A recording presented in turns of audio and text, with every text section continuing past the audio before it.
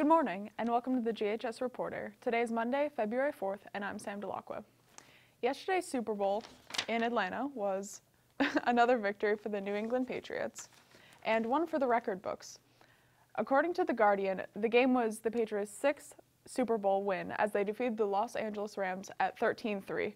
The score ended up being the lowest Super Bowl in history, beating the previous record of 14-7 back in 1973. The Rams also joined the Miami Dolphins as the second team to not score a touchdown in the title game.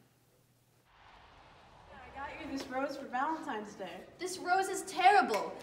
Why didn't you just buy one from the Jewish Student Association? When do you place your order? February 4th to 6th in the quad, third block. How much money are the roses? Only $2. Who are you talking to?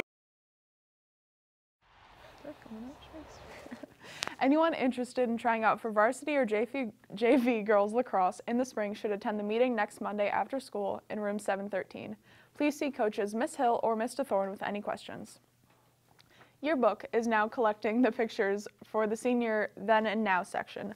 This is your chance to recreate that group photo from your younger years. Both pictures and the names of the students in the photo should be of seniors only and be emailed to Ms.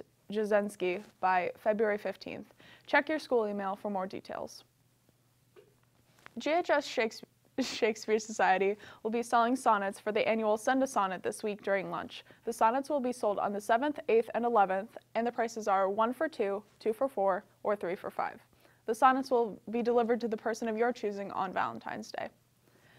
The last scheduled GHS Ski Club Saturday trip is to Okemo on Saturday. The cost is $97 and can be paid at the main office.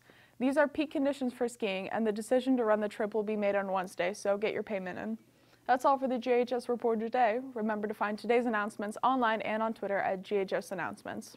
I'm Sam Delacqua. Today is a C day. Have a great day.